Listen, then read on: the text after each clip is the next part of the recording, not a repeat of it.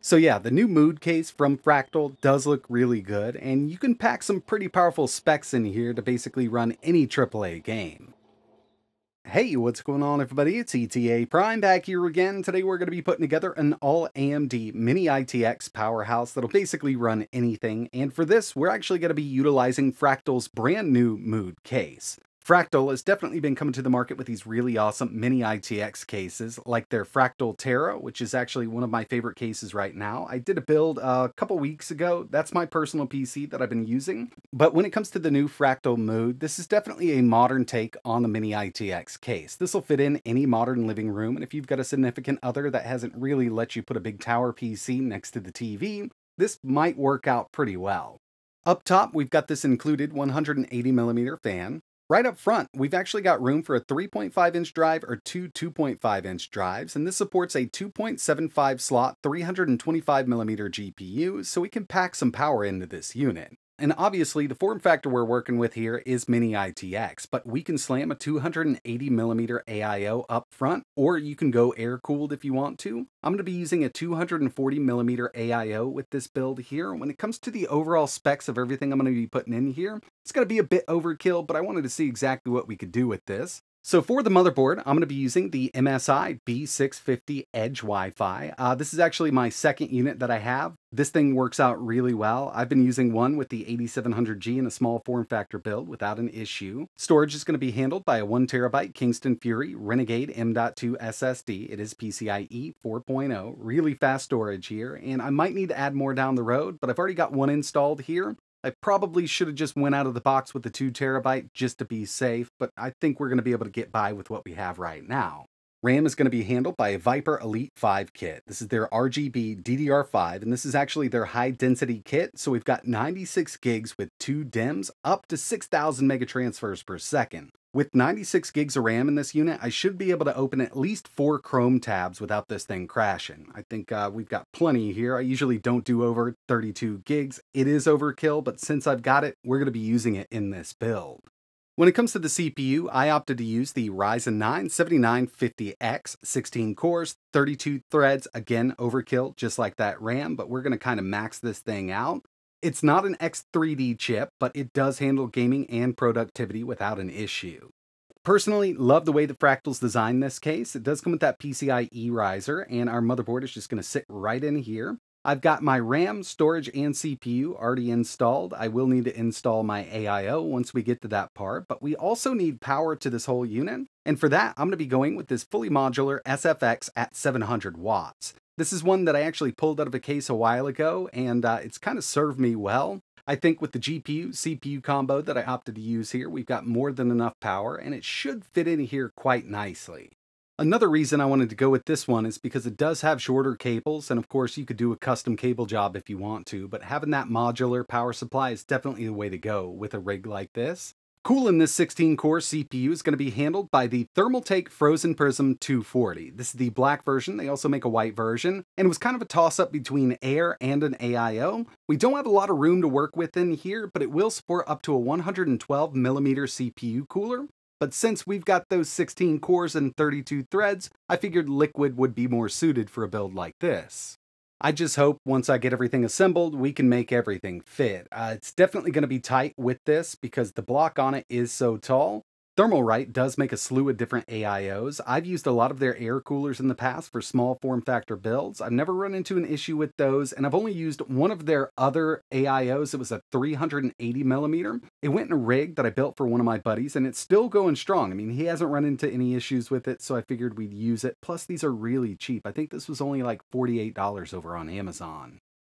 After messing around with this thing for a little bit, I was able to make that 240mm AIO fit. I did have to swap those fans to the front so they're not rubbing on any cables or anything. So it's going to push air right over that cooler into the case. And with that 180mm up top that comes included with the Mood, it's just going to pull all that air out. With the Ryzen 7950X, it does have an iGPU built in, but we're not going to get any real good 1440p gaming going on that thing, so I'm going to be adding an AMD Radeon RX 7900 GRE. This is ASRock's Steel Legend version. We've got 16 gigs of VRAM, and basically this is a cut down 7900 XTX.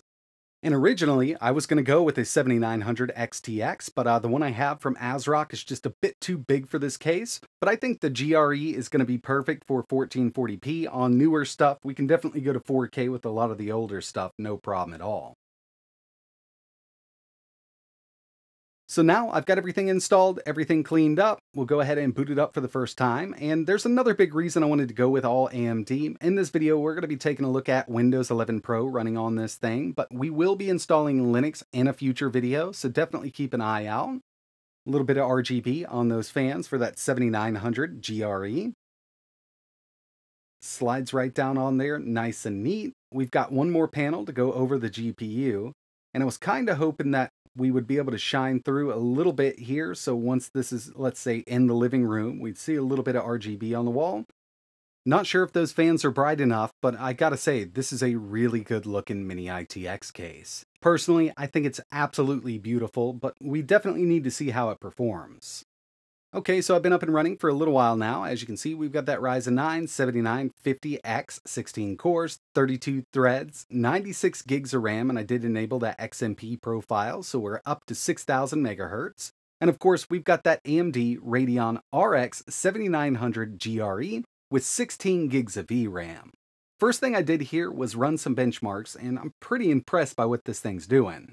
Checking out Geekbench 6 coming in with a single core of 2,992, multi 20,398. And I knew that our multi-core score was going to be on up there with those 16 cores and 32 threads, but seeing this close to 3,000 is pretty amazing. Moving over to some GPU benchmarks with 3D Mark, Steel Nomad 4,598, Firestrike 45,666, and finally, we've got TimeSpy here with a really impressive 20,149. I'm very impressed with all the synthetics that I ran on this system, but now it's time to jump into some real-world gaming. And the first one we have here has been one that I've been testing on a lot of different systems, from iGPUs up to high-end GPUs, Horizon Forbidden West. We're at 1440p, very high settings with no FSR, and we're not using frame gen yet, but that's something I definitely want to show off. Now with the 7900 GRE, I was really hoping we'd see a decent frame rate without any kind of scaling, and of course we are at 1440p, seeing an average of around 86 FPS with this game maxed out. Again, I've been testing this game out quite a bit. It's definitely one of the harder ones to run at full speed on lower end systems, but we're not working with the lower end system here, and I think we're seeing some really great performance with no FSR. And by the way, this was recently updated with FSR 3.1 and built-in AMD frame generation. So what I'm going to do now is just turn on frame generation. We're going to leave FSR off. And with frame gen on, we've gained an average of 47 FPS. So we're up in the 140s right now, which is more than enough for this game. And I'd say if you wanted to play this at 4K on this system, you probably need a little bit of frame gen turned on.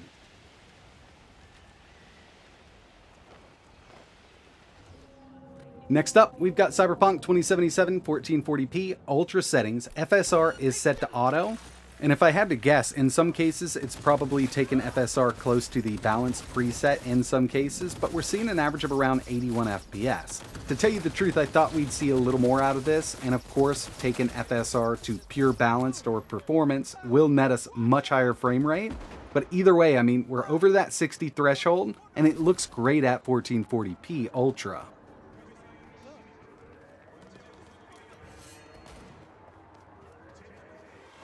Forza Horizon 5, I know for a fact that we can run this at 4K extreme settings around 80 FPS, but I'm at 1440p extreme, no scaling, so FSR is completely off. We're not using any kind of hacks or anything like that to get a different kind of resolution. Native 1440p, I'm seeing an average of 178 FPS. I always like to throw at least one fighting game into the mix, so we've got Mortal Kombat 1, 1440p, ultra high settings, no FSR, and I knew we'd have a great time with this. For some reason, I couldn't go up to 120, and this is one of those games that usually I've got the option to run this at 120. I think we could definitely handle it with this system, but for some reason in the settings, we only had that 60 FPS mark. This is one that I've been playing a lot recently. I never played this on PlayStation 4, and I'm actually glad that I didn't, because coming over to PC with this at 1440, very high, with no scaling whatsoever, this is a beautiful game. I mean, one of the best looking games in my opinion. And since this is a newer Nixus game, we do have FSR 3.1 if you want to use it, but we've also got AMD's frame gen built into the settings, so we don't need to use fluid motion frames.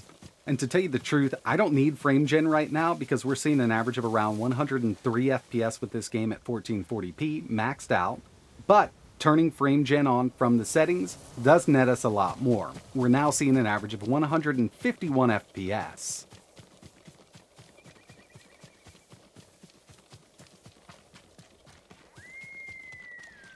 Here's Red Dead 2, just using that built-in benchmark, and I've really never liked the settings that they used with this game, but we've got the slider all the way up to Ultra, and I did enable FSR. We're at balanced right now. I actually ran this a couple times just to make sure that, you know, I was at 1440p with it, because taking a look at the end of this benchmark, we had a minimum of 92, maximum of 300, and an average of 200 FPS. So yeah, I mean, I could disable some of that FSR, but it still looked great.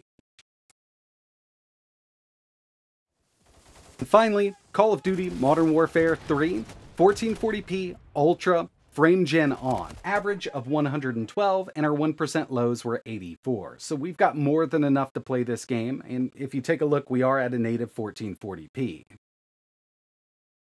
The last thing I wanted to take a look at were CPU temps, and remember, I mean, depending on the parts you use, this is going to be much different across the board, but with that 240mm AIO, paired up with that Ryzen 9 7950X, idle, 57 degrees Celsius, average gaming, 77, and I was able to hit thermal throttle with this using Cinebench, and I knew it was going to happen because this CPU can actually pull up to around 218 watts in this system. Having a bigger cooler would be nice, but you know, we're kind of limited with the space. But under everyday normal usage and gaming, I'm not worried about the temps here whatsoever. Noise is very minimal. You can really kind of dial it in. And again, it's really going to depend on what kind of CPU cooler combo you choose to use in a case like this.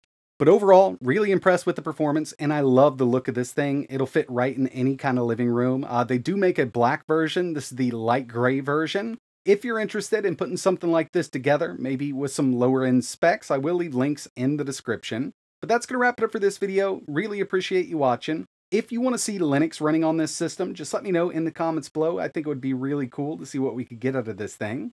Like always, thanks for watching.